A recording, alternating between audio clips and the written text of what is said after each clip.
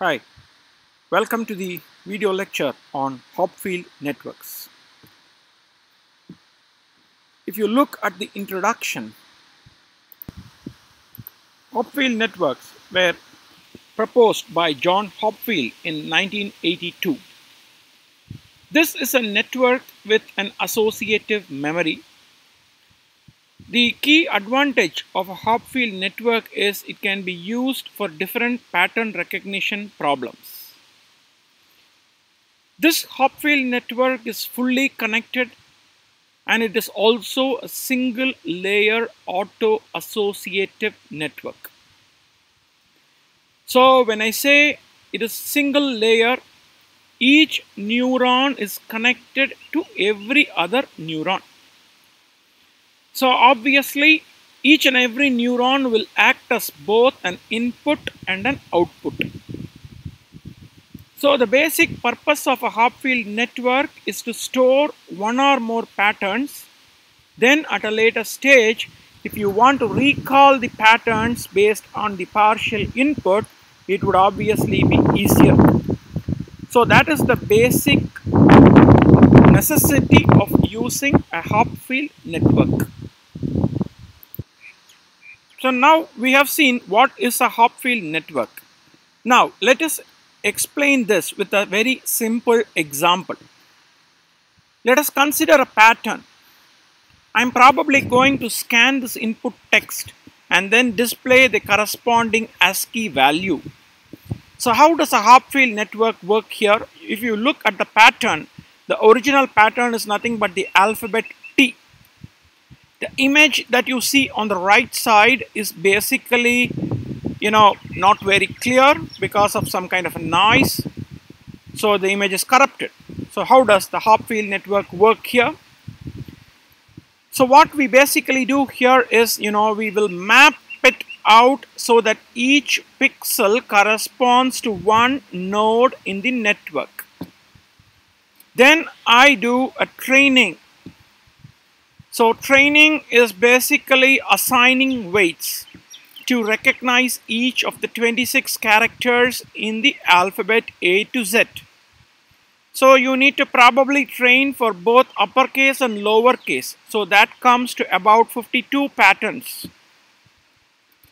Now if your scan gives a pattern, that looks like something on the right hand side, which is obviously corrupted.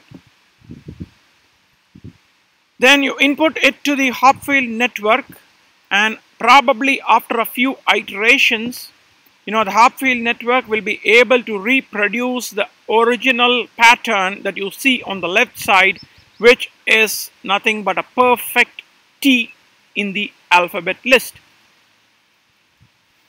So if you look at this architecture of how a Hopfield network will look like. So since it is a single layer, both inputs and outputs are there and they're all fully interconnected. So each node in the input is basically connected to every other node in the network. So basically this Hopfield network consists of a set of neurons and a corresponding set of unit delays and forming a multiple loop feedback system. That is what is depicted in the picture here. So the number of feedback loops will be obviously equal to the number of neurons. So what is the output? The output of this neuron is going to be a feedback via a unit delay element to every other neuron in the network. So there is no self-feedback in the network, which you should remember when you design a Hopfield network. Another key property about the Hopfield network is the weights are symmetrical in nature. So what are the key properties of a Hopfield network? A Hopfield network is a recurrent network. All nodes are connected to all other nodes. The nodes have binary outputs, so it's either 0, 1 or -1, 1. So based on your convenience, you can fix it. It's obviously true or false. The weights are all going to be symmetric in nature. No self-connections are permitted. The nodes are all updated asynchronously. meaning, obviously the nodes are going to be selected at random, and when we see the concept of a Hopfield network in detail in the further presentation video, you will understand that. And the network has no hidden nodes or layers. These are certain key properties of a Hopfield network. So the first, we look at the training algorithm.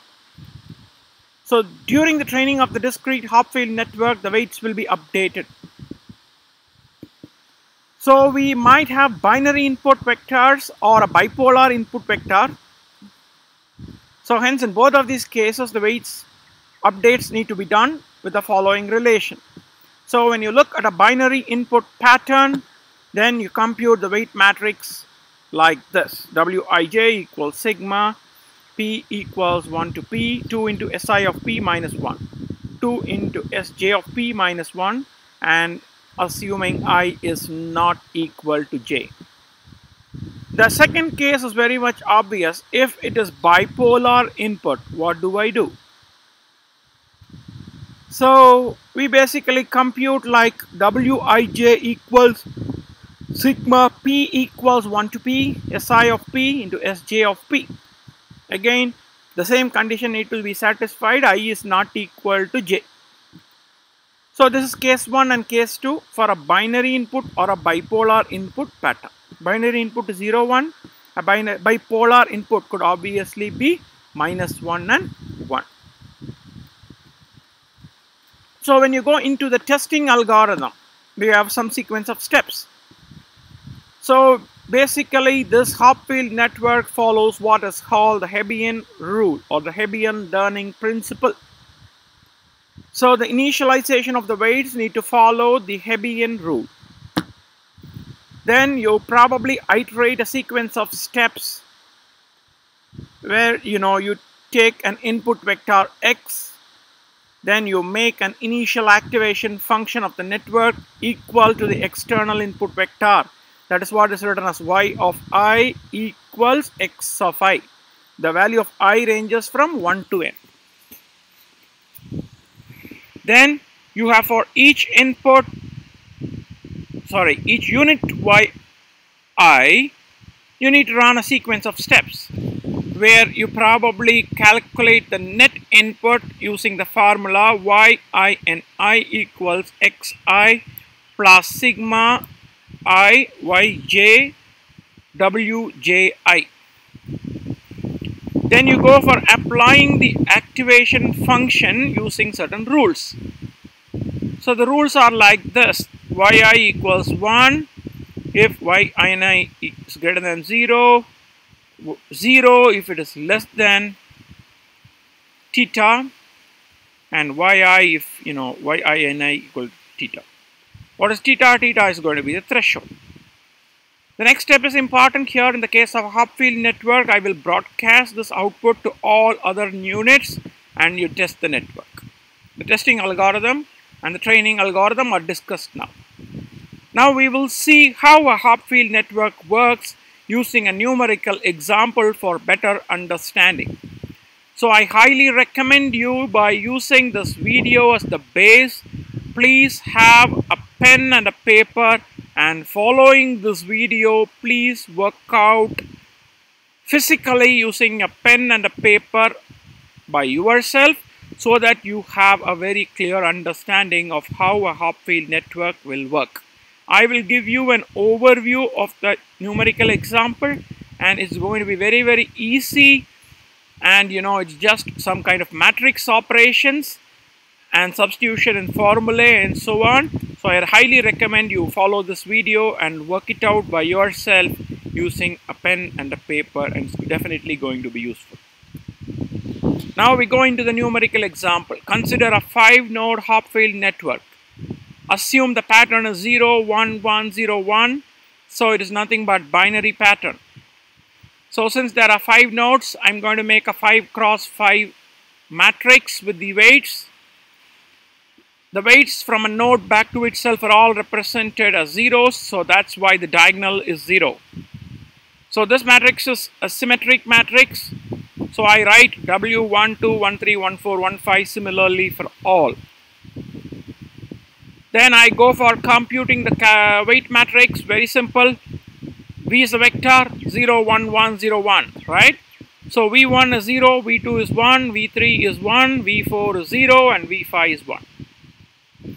Now you go for computation of the weights. When I say, for instance, W12, how do you do? W12 equals 2 into V1 minus 1 into 2 into V2 minus 1. Just substitute, you will get minus 1. Similarly, do for all the things. Now you get the full weight matrix. Put it. What do you see? This is just for a single pattern, 0, 1, 1, 0, 1. Yeah? So how did I arrive at this matrix? I arrived at this matrix after computing for each of these and then just substituting them here. Yeah, nothing great. Very, very simple operation. Then what I do? Let us consider the case where we want our 5-node Hopfield net to store both patterns. Let us say 0, 1, 1, 0, 1, and I have another pattern 1, 0, 1, 0, 1. So obviously you need to go for calculating the weights on a weight by weight basis. So how do you calculate W12? W12 could be calculated as follows. You know, sigma comes into play now, 1 to n. So 2 into V1 minus 1, 2 into V2 minus 1, whatever. Then accordingly, if you keep on substituting, you arrive at minus 2. So similarly, you go for all the weights. The weight matrix for the pattern 1, 0, 1, 0, 1 is found here.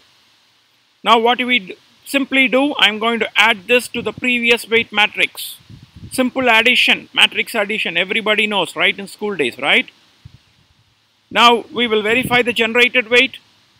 For each one, let us do for the first one, 0, 1, 1, 0, 1, okay? So what I simply do is simply a matrix multiplication, row into column wise, very, very simple. It's called the dot product. So after the dot product, I get minus 3, 2, 2, minus 3, 2. So after you apply the activation function given earlier based on the threshold, you get the correct pattern. Simple. Now consider the second pattern, 1, 0, 1, 0, 1. Again, apply the dot product. You get 2, minus 3, 2, minus 3, 2. Apply the activation function. So if it is greater than 0, you put it as 1. If it is less than 0, put it as 0, and so on. Then you get the correct pattern again. Now, what will happen if you consider the combined weights? That is where the problem comes. One information is wrong. Can you see? Yeah. So here, now we go for updating the nodes in the Hopfield network. So if everything is fine, obviously there is no issue. Else, what you need to do? You need to update the node in a Hopfield network. So what basically happens here is, you know, if you look at the pattern 0, 1, 1, 0, 1 and the pattern 2, 1, 0, 1, 0, 1, both of these basically differ by 2 bits. I would say the first and second bit basically toggles, right? So what I basically do is, you know, I will start with pattern all ones. So if I apply in the formula and you probably arrive at some output, you know, the value of V3 does not change. It's worth noticing that since the weight from node 3 to itself is 0, we could have just calculated the dot product of the third column. So V3in is equal to 0. How can you update a neuron if the value of its inputs are changing? That is another obvious question. There are 2 basic approaches normally followed. The first approach is called synchronous updating. What I do here, you know, all the nodes get updated at the same time based on the existing state. So to update the nodes in this method, just multiply the weight matrix by the vector. Simple. See, this is not realistic in a neural sense, you know. because it might be a simple operation, but as neurons don't all update at the same rate, because they will all have varying propagation delays, varying firing timings, etc. So this approach called the synchronous updating is not recommended. So I probably choose the second approach. What does the second approach talk of? The second approach very clearly says update them in a random order. And this is the approach basically adopted and described by the Hopfield network. See, normally when people do it at real time using a Hopfield network, they will update it in a semi-random order. They update all of the nodes in one step, but within that step, they're all updated in random order, like 3, 2, 1, 5, 4, etc. and so on. So that is how it goes real time. That is perfect.